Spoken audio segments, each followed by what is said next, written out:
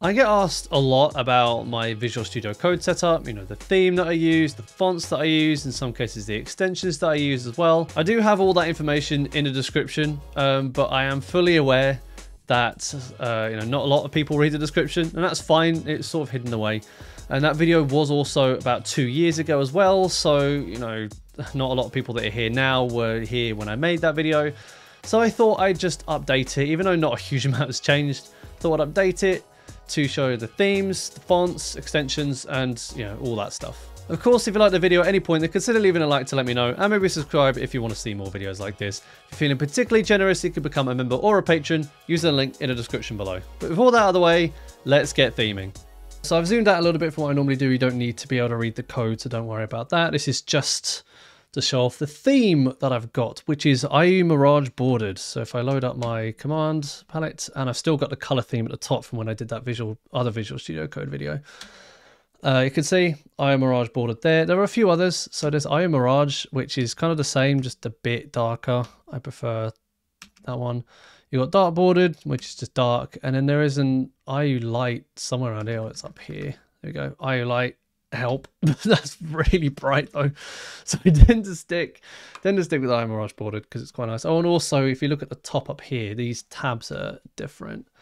I don't really know why, but it's sort of, it's just a little bit more kind of separation of interests, I suppose, with the bordered one.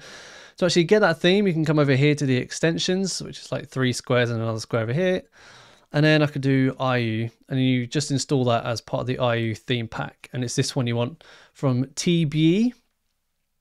I believe this is not the original author of the IU theme, but this is someone that's ported over, or ported it over to VS Code, because I believe it was originally a Sublime theme. The icon pack as well is IU as well. I did use a different one for some time, but I just thought, you know, the IU one's quite nice, and it's a bit more cohesive with the rest of the colors, and you've got some nice things. So you've got the Jupiter one, the JSON one's quite nice down here. You know, you've got YAML, you've got Markdown, the Git, ignore stuff, images. That's quite a good repo to actually show off, actually, because there's a lot of stuff just milling around. But yeah, I use IU Mirage bordered for the colors. For the fonts, of my font, I use something called Fira Code, which is kind of a code version to Fira Sans, which is quite popular. If you use like Pop! OS as your Linux distribution, then you already know what it is. In terms of actually installing it, what you need to do is you need to just search up Fira Code, Fira Code Nerd Font is the one I have. And then you can go to here, I guess.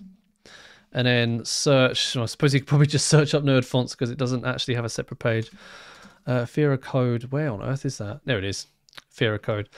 And what the nerd font does is it allows you to get all these icons. As this branch icon, for example, I think this is the only one on the screen at the moment that is a special thing.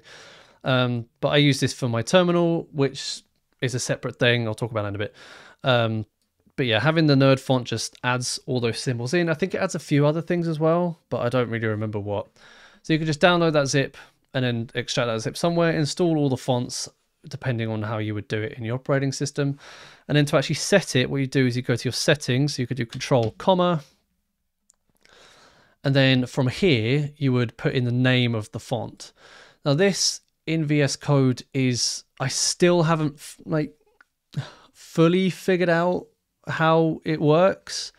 I'm not sure if it looks for the file name or the name of the font within the file or something else in the metadata.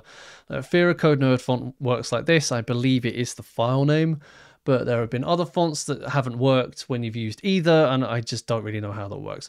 So if someone knows how the parser for that works, then do let me know. But yeah, that's just how you set it here, and you can set it in the user settings and it'll go everywhere. Or if for whatever reason you want to do it in the workspace only, you can do that. But I believe the user settings override it because this is the default, I would guess.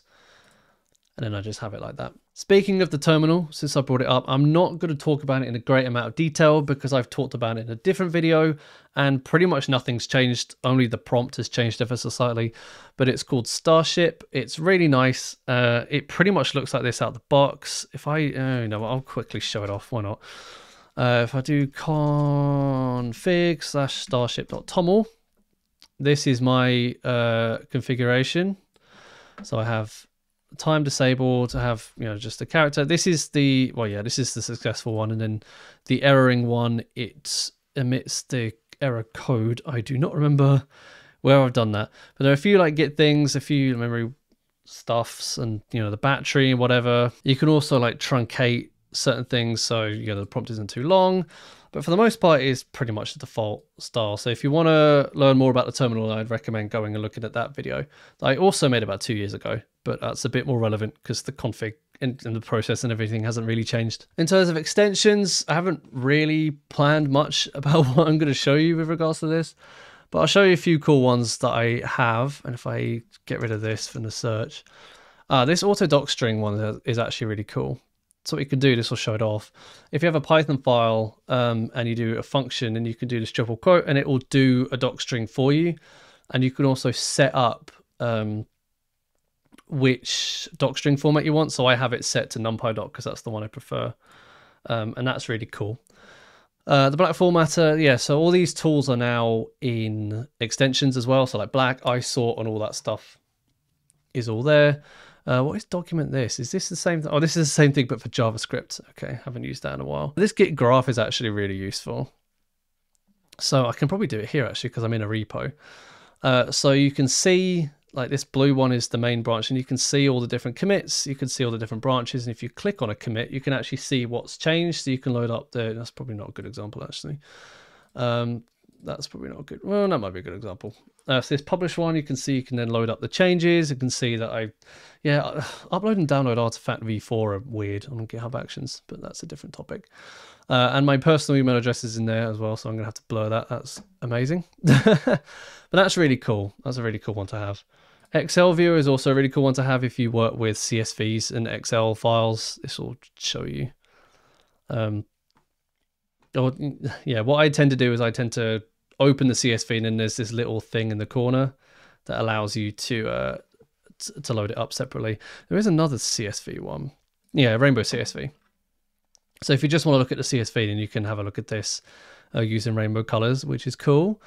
There's all the Python ones as well, which are all there. Live share, which seems to work better than used to. This is a pretty cool thing. I'm not sure if it's installed by default, but it will essentially allow pair programming over the internet. So you'll both have access to the same environment. You'll both be able to code in the same place. You'll both be able to use the terminal as well. So you do need to make sure you trust the person you're live sharing with. But that's proven really useful a few times. Yeah, there's ISort as well. There's hot dog stand, so let's not talk about that. A few other things. GitLens, it's kind of okay. That's kind of okay. There's a few, yeah, SQLite viewer is quite nice. I think I've got two. I forget which one is the good one. I think they're both useful for different things. I think this one's better for quick stuff, and then this one's better for actually being able to do stuff. And then, yeah, you've got the sorcery one, which I've disabled now because it's not free anymore. Big sad. Other, you know, like YAML ones or whatever. I don't actually have too many. I do need to get rid of some of these actually. But yeah, there are plenty of really cool extensions out there. And if you use or find any that are really cool and you want to let me know, then please do. Because I'm sure there are some really, really cool extensions that exist that I just don't have. I really want to find one at some point. I never got around to it. That does like code templating and stuff. So you can type a specific thing and then you'll be given, well, similarly to the document generator, I suppose. You can type a specific thing and it will, like, you know, expand or explode the template out into like full-on code. That seems really cool to have, and I'm pretty sure an extension for that exists. I just don't have it at the moment. So yeah, someone do let me know if that exists. Hopefully that's useful to everyone. Let me know in the comments which parts of my setup you're planning to implement yourself, whether you're planning to go to full hog and just completely copy me, or whether you just want to use the fonts or the colors or whatever. If you do have a different configuration, then also put it down in the comments, because, you know, people, you know, like different things. Not everyone might like what I've got here. And as I said with the extensions, it will allow people to find what they like and stuff. So yeah, that'd be really cool. I'd like to say a huge thank you to my amazing patrons and members on screen now, especially Mazard Rosherman III for being so generous. If you're currently looking at this code and thinking, oh, indents, colons, what are you doing? I just want to use braces in my Python. Then you can. In last week's video, I covered an extension called Python, which lets you do just that. So go watch that if you're interested in that. And I will see you in the next video for whatever we do next.